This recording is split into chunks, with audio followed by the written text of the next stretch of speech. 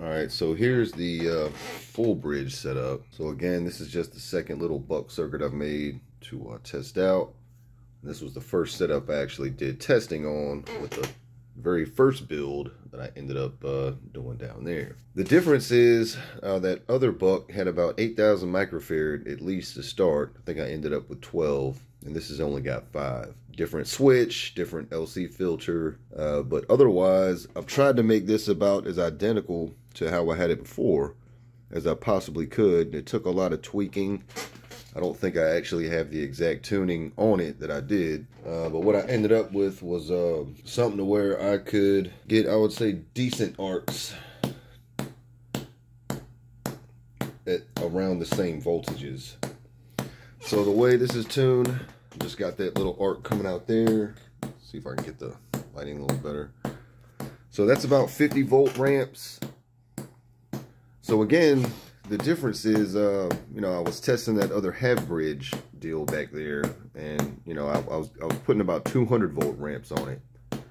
That one ran a little bit more efficient, I would say, but I needed about that whole 200 volts just to get, you know, a little bit longer ramps than that, right? So this time I'm not using the ZVS driver. I've just got the Variac going, and again, that's being powered through a little inverter that's coming off this single supply here. So I've basically got 18 volts now powering that Tesla coil driver and the buck driver, and then coming out with the same battery through the inverter and this Variac. So this Variac's probably got something like maybe 130 volts on it, DC, that I'm rectifying into those caps with about a 50 volt or so ramp. So with that, cut the on time up a little bit.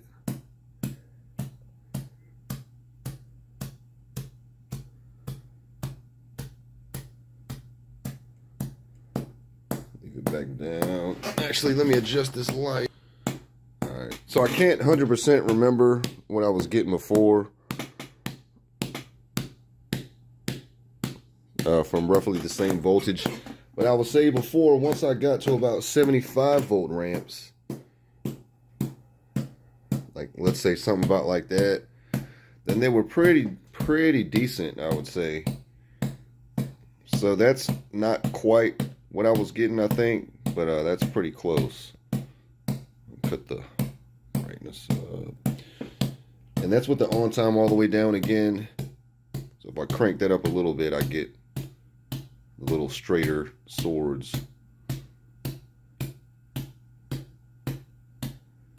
Cut it up a lot.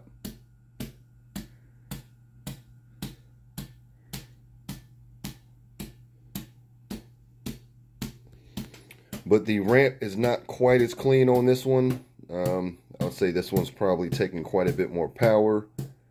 That filter has to do a little bit more work. So so I've got the Variac actually probably at about 100 volts right now, and I'm gonna bring the ramp up. So that's about 90 volts. I'm gonna bring it to maybe 100 tops, something like that. I'm not really gonna go over that because I need to get the tuning right. So that's the on time bump back down. Now when I increase it again, it sort of tames the arcs to make better swords. You kind of see the slight slope that I've got there, a little bit more ripple, and that slope over is kind of telling me that I basically need more capacitance if I could take it. Bridge finally getting slightly warm. So if I could actually put about 8,000 microfarad on there, which would really just mean adding another one of those big caps, then I could probably pretty closely equal to about what I had before.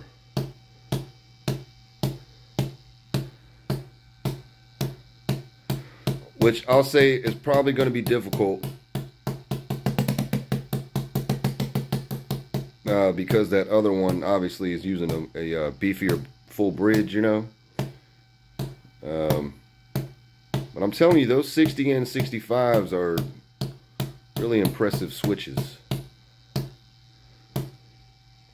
So the cool thing about this is, with this particular tuning, with this particular setup, only requires about 100 volts or so to get those decent arcs, and it actually makes the job of the ZVS a whole lot easier. As far as the gate drive portion of the buck itself, not really doing anything fancy here. On the first setup I had, just started with a low side gate driver. And those were the 9 amp peak drivers, and I just figured, okay, I'm just going to use one of these pretty good reliable drivers that I've always used before, because I ended up driving a brick with it. And then ultimately what I ended up with, I just used one of these to actually switch the gate driver. On this one, I'm just using one of these. So this is a gate driving opto. It's how it's internally built.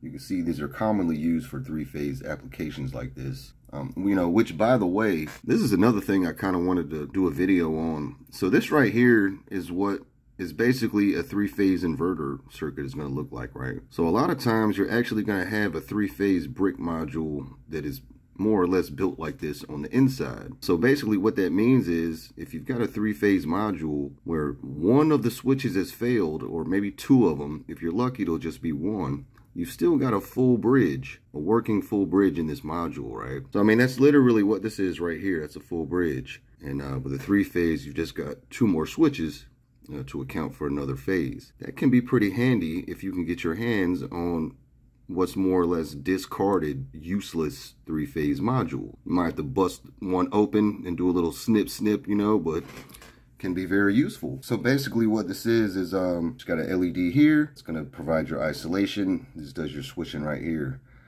with this collector here. So I'm just feeding my ramp generator output from the Arduino into pins 2 and 3. 3 is ground. I'm just going through that 5-volt output with a 270 ohm, I don't know why that says W, but 270 ohm resistor. You got a bypass cap here, got about 5 ohms gate resistance leading to the gate, and that's about it. Really nothing special there.